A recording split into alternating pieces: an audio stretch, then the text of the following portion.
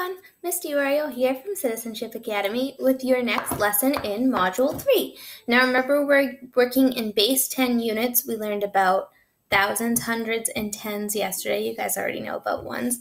We're going to move forward with that today. So our objective today is to count up and count down between 100 and 220 using tens and ones. We did a little bit of that yesterday with ones and tens separately. Today we're going to combine them. First, we're going to warm up with counting by 5 around the clock. Remember, it's important to keep our skip counting in our brains. It's important to kind of recognize this pattern around a clock as well. So it's good practice. So I'm going to move the dot. We're going to count by 5s. When the dot stops, I want you to tell me how much time has passed. Ready? So we're going to count by 5s. Here we go. 5, 10, 15, 20, 25, 30, 35, 40, 45. How many minutes have passed? Good. 45 minutes. What is 10 minutes less than 45? Remember, just changing the tens place. 10 minutes less is how many minutes? 35 minutes. Good. What's 10 minutes more? 10 more than 45 minutes. Remember, just changing the tens place. 10 more than 45 minutes is 55 minutes. Awesome. All right. Now that we got our brains working, I'm going to show you either a 10 stick, hundreds, or a single block. That's going to show us what to count by. So we're going to start at a number, and I'm going to show you the symbol of what we're going to count by.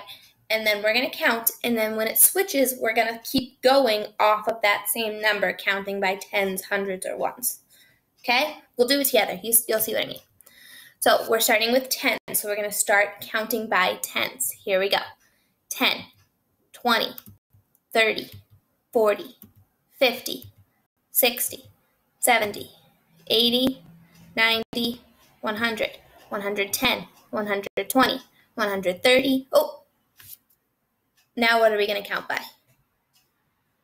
100s. Good. We're starting at 130. We're going to count up by hundreds. So 130, 230, 330, 430, 530, 630.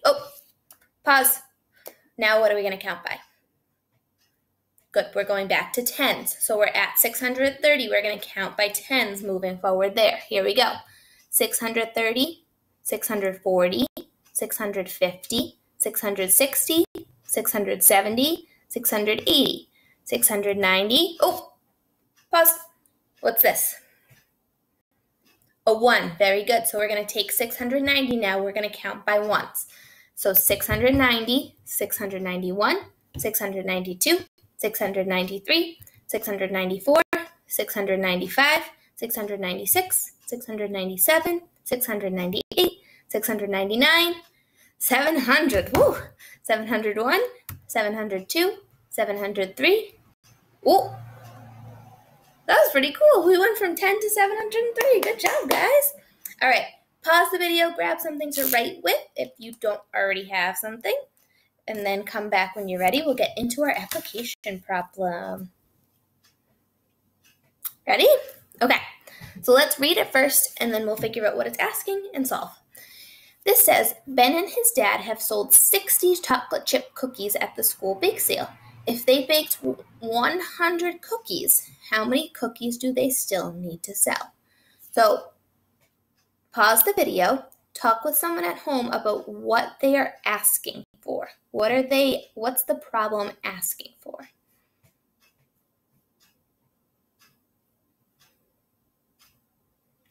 Good. It's asking for how many cookies do Ben and his dad need to sell. They baked 100, they sold 60. We need to figure out how many more they need to sell. So let's set up a tape diagram for that. So I have cookies baked. I'm going to put a B. Cookies sold. I'm going to put a S.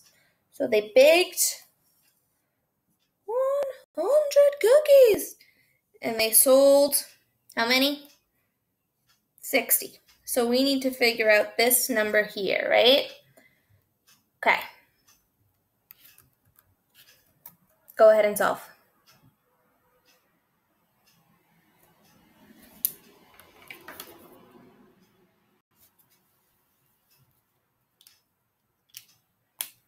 Ready? All right, let's go over it.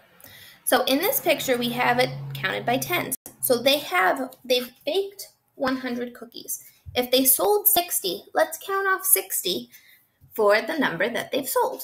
10, 20, 30, 40, 50, 60. Now, how many are left? Let's count those extra circles. 10, 20, 30, 40. How many do they still need to sell? 40, very good. You also could have solved it like our tape diagram here and known that 60 plus 40 equals 100, or 100 minus 60 equals 40. Lots of ways to solve, whatever works for you. But drawing a picture is helpful so that you know what you're solving for. That's my advice. All right, here we go. How many cubes are in this bundle? How many cubes is this? Remember, this is 10 tens. Very good, 100. All right, how many now? 101, good. We have 100 and 1, 101. How many now? 102, good. How many now? 103, 100, and 3 ones. 104, very good. 105, awesome, you got it. How many now? 106, 107, 108, 109, good. How many is this? We have 100, and then how many ones? 10 ones, right? So it's 110. What can you do, or what can I do with these 10 ones? What new unit can I make? Am I just going to leave those 10 ones just like that?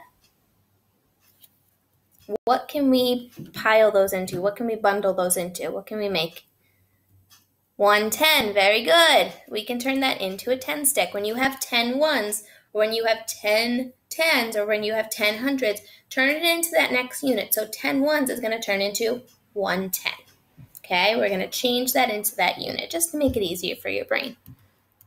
Okay, what can we make with these 10 tens? Are we just going to leave them like 10 tens?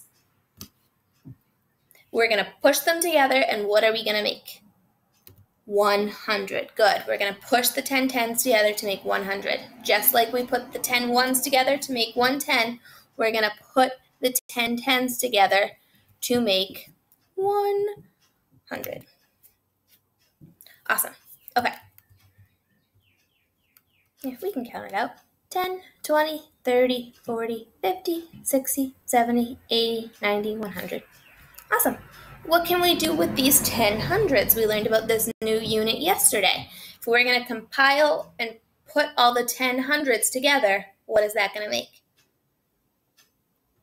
1,000. Good job. So let's count. 100, 200, 300, 400, 500, 600, 700, 800, 900, 1,000. 10 hundreds.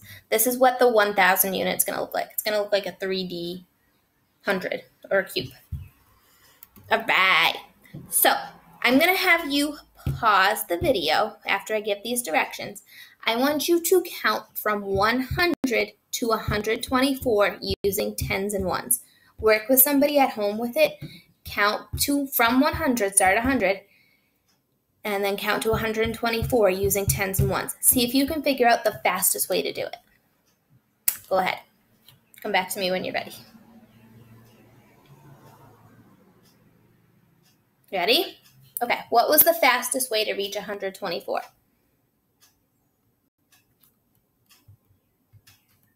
When we use both tens and ones, it goes a lot faster. If we just use ones and we're like 100, 101, 102, 103, 104, it's going to take a while. But what if we start by counting by tens and we go 100, 110, 120, 121, 122, 123, 124. When we mix the tens and ones, it goes a lot faster. So now I want you to try that. Try this one at home with somebody. I want you to count from 124 to 220 using tens and ones. Pause and try it.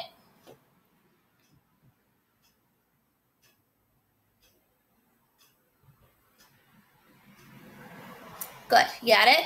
So we could count by ones, 121, 124, 125, 126. That would take a while, right? If we count by tens, it might be a little bit faster. So we'd go 124, 134, 144, 154, 164, 174, 184, 194, 204, 214, and then we're going to have to count by ones. 215, 216, 217, 218, 219, 220. Ta-da! Now, is there an easier way for us to do this?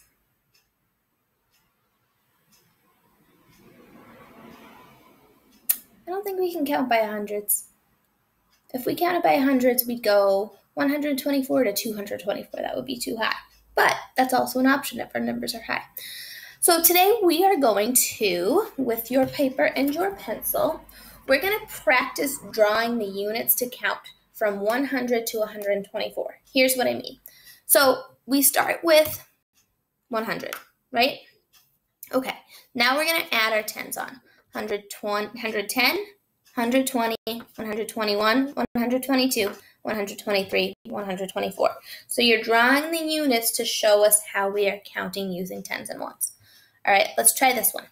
So we're starting at 124. So draw 124 on your paper.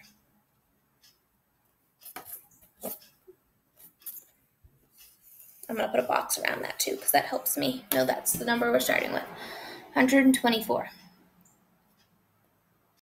Now, just like we did together, we're going to start counting by tens because it's much easier than counting by ones. So we're at 124, 134, 144, 154, 164, 174, 184, 194, 200, 210, 220. And I'm going to pause. Nope. I messed that up. I'm sorry. 124, 120, 134, 144, 154, 164, 174, 184, 194, 204. That's where I messed up.